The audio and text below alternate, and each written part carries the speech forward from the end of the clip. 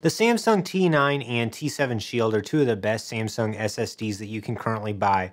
They both are really great options whether you're using Windows, Mac, iPad, or Android. But I think there's a couple things you should consider if you're debating which of these two you should buy. The T9 uses USB 3.2 2x2 to reach speeds up to 2000 megabytes per second, while the T7 Shield reaches speeds up to 1050 megabytes a second. But first and foremost, if you're using a Mac like I am, you're not going to be able to take advantage of those 2x2 speeds because Thunderbolt 4 ports on Macs do not support the dual lane standard of USB.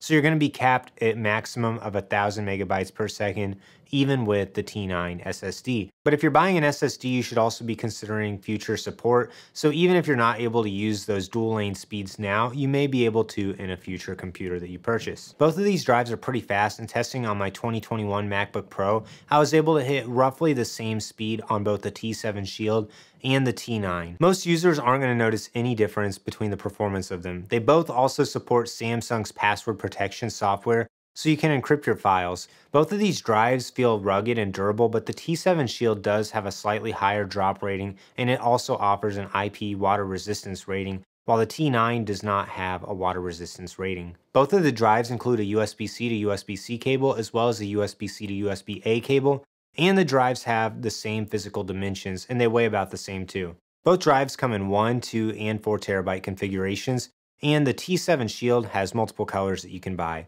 The T9 is only available in the dark gray black color. So if you're trying to decide between the T9 and the T7 Shield, I think there's a couple quick things that you can think through.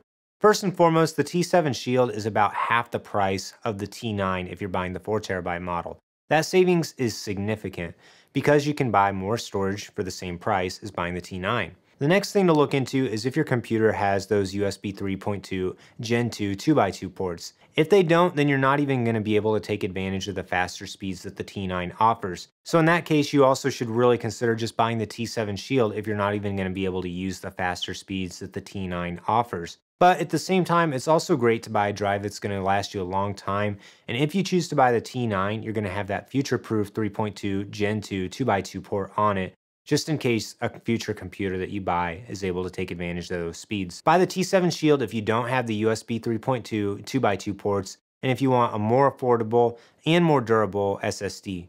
Buy the T9 if you have a computer that supports the 2x2 USB ports, or if you just want to be prepared for a future computer that's going to be able to take advantage of those faster 2000 megabyte a second speeds. If you're interested in buying either of these drives, I have links in the description below. Also, if you have any other questions about the T7 Shield or the T9, leave a comment down below and I'll do my best to answer them.